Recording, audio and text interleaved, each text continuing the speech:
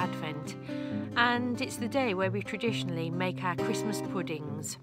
So I'm going to tell you a little bit of folklore and also hopefully inspire you by a few images of me making my Christmas pudding.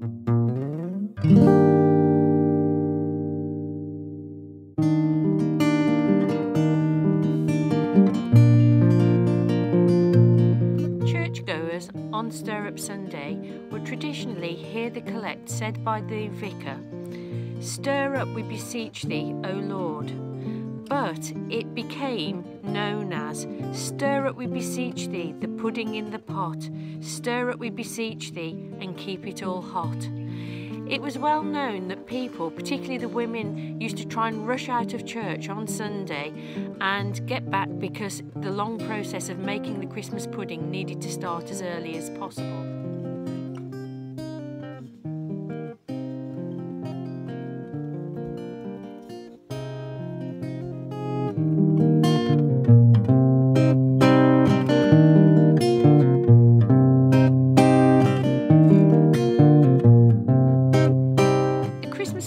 Was once banned by Oliver Cromwell. He didn't like it. He felt it had pagan roots and was far too Christian for his liking and far too Christmassy.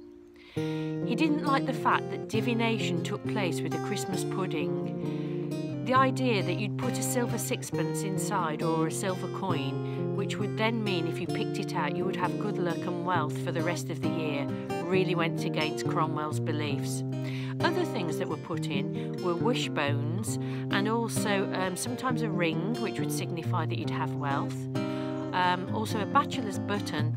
If you got the bachelor's button, it meant that you were most likely going to get married.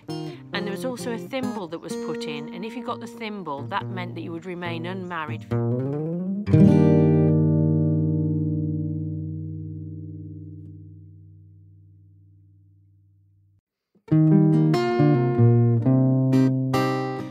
Possible origin for the Christmas pudding was frumenty. Frumenty was a sort of a thick porridge that was made out of grains and also had different fruits in it, which were known as plums. Plums was a term that was used for any kind of dried fruit. I'm talking about in the Middle Ages, where people would be eating this really from the harvest time right through to Christmas tide and beyond. It really was a poor man's or woman's version of a decent meal. Scraps of meat were also put in it, so it was a savoury dish rather than the sort of sweeter dish that we know now.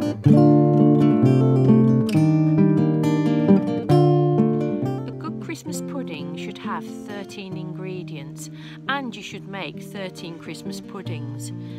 12 of them were to represent each month of the year, and the 13th was representative of Judas Iscariot, the traitor.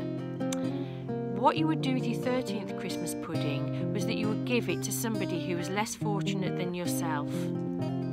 Men would stir sunwise or widdershins, and women would stir anti-clockwise or docile.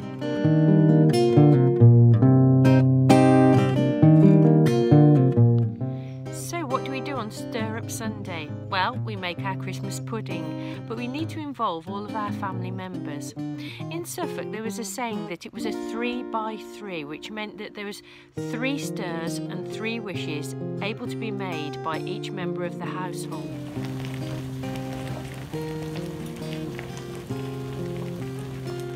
Tradition was after every member of the household had given the pudding a stir, was to put it aside for a few hours for the absent visitor to give them time to stir it.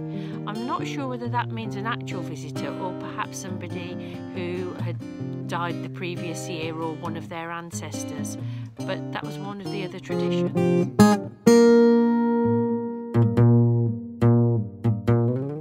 I hope you've enjoyed this video about making a Christmas pudding, and I hope that you'll get you and your family involved in making one. It doesn't matter if you don't make it today, but you do need to make it in probably the next few days so that it gives time for it to mature and settle and really get the flavours come out.